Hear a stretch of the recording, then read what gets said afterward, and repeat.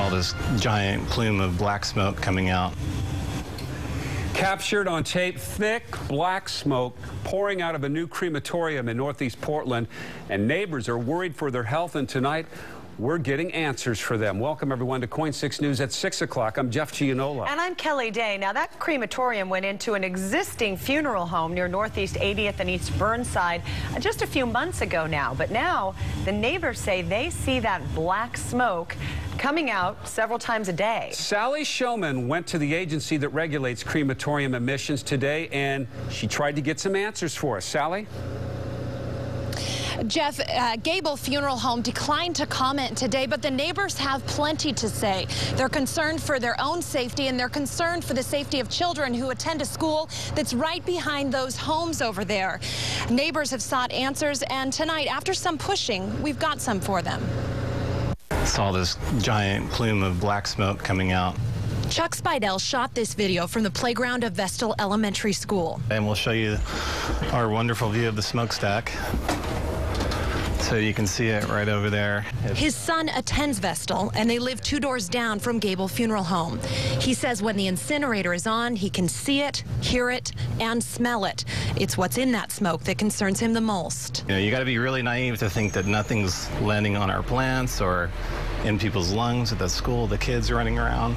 He says he's repeatedly called the Department of Environmental Quality to voice his concern. After receiving complaints like his from several parents, Portland Public Schools also sought answers from the DEQ earlier this week. We immediately took action and called DEQ, and we're still waiting to hear back from them.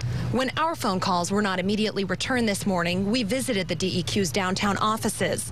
While in the lobby, an air quality employee told me black smoke coming from a crematorium is never good. One of your colleagues that I was talking with out in the lobby said if you're seeing visibly dark smoke coming from a crematorium, something is wrong. Is that true? Well, yeah, ideally they will operate in a way that there are no visible emissions at all. This video clearly shows visible emissions, and Monroe says that's the reason he sent inspectors out this morning. There were no visible emissions. But he says every cremation is different, so inspectors will be back to monitor. So we are going to coordinate and try to get out there when they have operations that would be more likely to produce visible emissions.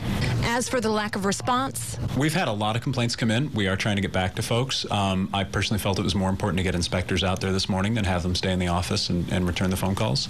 Spidell will only breathe easier once he knows his neighborhood has clean air. Now, late this afternoon, Portland Public Schools called to let me know they've taken steps of their own to make sure the air is safe. They've hired an independent environmental service to go out to the school and take soil samples. We'll keep you posted both on what we heard from the DEQ and the school district. Reporting live in Northeast Portland, Sally Showman, KOIN 6 News. Sally, way to get some answers there, and you can count on KOIN to stay on top of this story for you. We will continue to follow up with the DEQ and owners of the crematorium. Anything that develops, we will post on air and online for you as well.